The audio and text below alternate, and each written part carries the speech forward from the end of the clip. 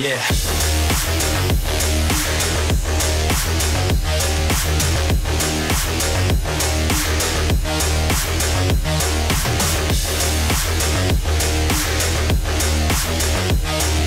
We enter the password.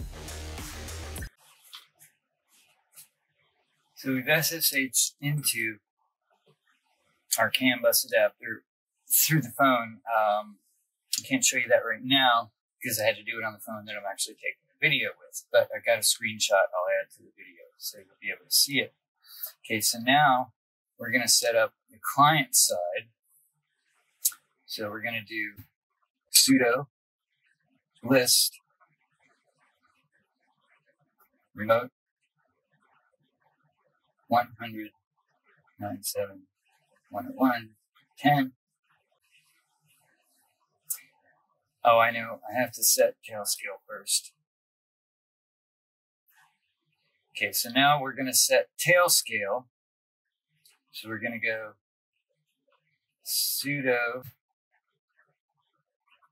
system ctl start tail scale thing. Okay, now we're going to do sudo USB IP list dash remote and our IP address for our Raspberry Pi 0.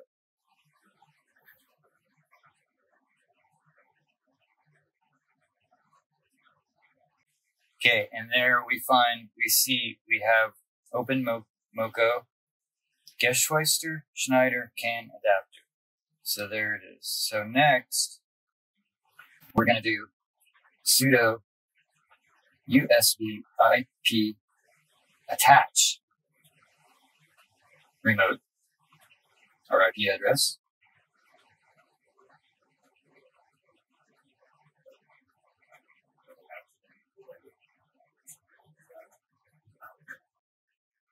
Okay, now if we do IP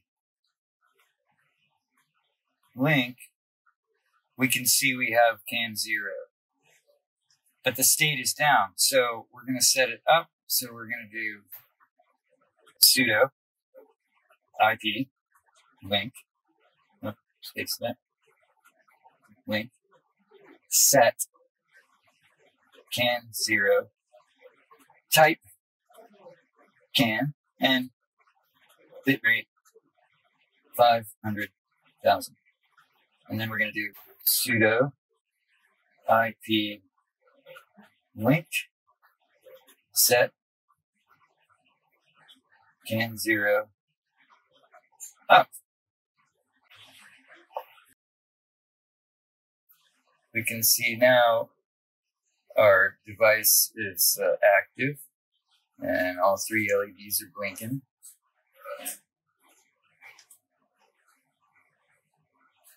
So we can check that. And we'll do CAN sniffer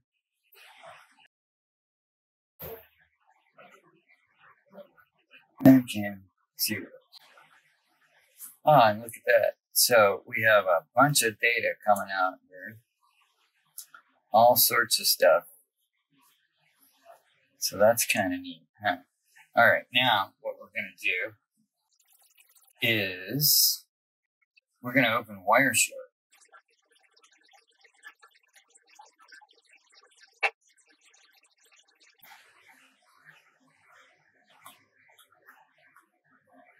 Enter our password.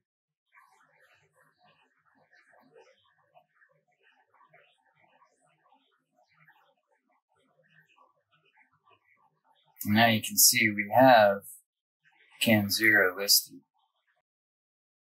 So we're going to choose that. And look, all our data packets, our CAN bus data packets, captured in Wireshark.